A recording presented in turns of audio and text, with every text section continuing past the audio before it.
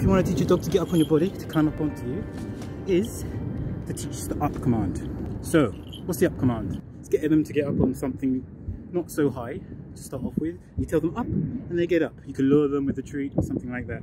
Get up! Good boy! Good boy. Best thing to start with is to lie on your front. You can do this indoors, you don't have to be outdoors in the grass. So, okay, up Argo. Good boy! Stay. See, like this. Good boy. You say stay.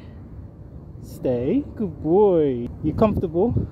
I'm not so comfortable, but he's done it anyway. And then you say the off command. Off Argo.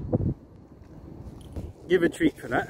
Always praise when they get it right. And even if they get off before they need to get off, just say off, just as they're getting off. So it's kind of like you told them to do it. It's reinforcing it. And then you could get up on all fours. Or you could do a plank. Up. Good boy. By the way, they can scratch your back. So it might be better to wear a top or something to protect yourself. But I don't mind getting scratched. Like that sort of thing. Okay, off Argo. Good boy. That was gentle. No scratching there. Now we could do a crouch. And then remember to make your back flat. Not like this. Don't hunch. Don't go too low. And it'd be good if you haven't got a selfie cam. Use a selfie camera or a mirror. So you can see that you're directly in line. You're straight. Up. Good boy. Sit. Stay. Good boy. If you have a treat in your hand, you can get them to lie down here. So I'll say lie down. Lie down. Good boy. You want to advance it a little bit more? Say Argo. Stay. Say stay. Keep saying stay. Stay. Good boy. And then you can move around.